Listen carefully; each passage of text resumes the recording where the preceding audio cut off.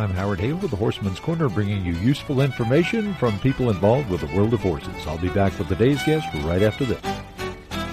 Before we go on with the program, let's talk about our agricultural search engine, agsearch.us, one developed by Hale Multimedia, and we promote it on all the stations that we broadcast on. Really some good information there, over 6,000 firms that are listed at agsearch.us, so you can find about anything you need. Really good quality folks. And if you'd like to become a part of it, call us today at 308-220-8262, 308-220-8262.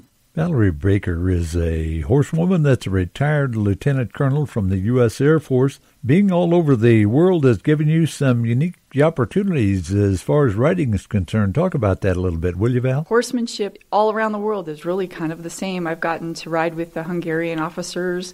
I've gotten to do a little bit of work with some of the Russians. Really kind of all around the world. Played polo down in the Philippines with some of those Englishmen. And everybody is the same. Everybody loves horses, and everybody wants to strive to be a good rider and to communicate with their horse. I know you do really well in roping events, and that experience you've had makes you a better roper and better horse person, don't you think?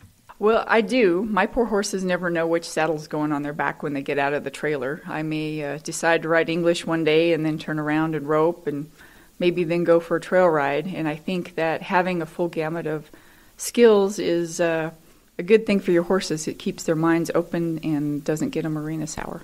Minatare, Nebraska horsewoman Valerie Baker, a retired lieutenant colonel from the U.S. Air Force who has ridden all around the world. Well, thanks for joining us for today's edition of the Horseman's Corner. Always great to have you folks along with us on the program. May God bless and join us again, won't you? I'm Howard Hale.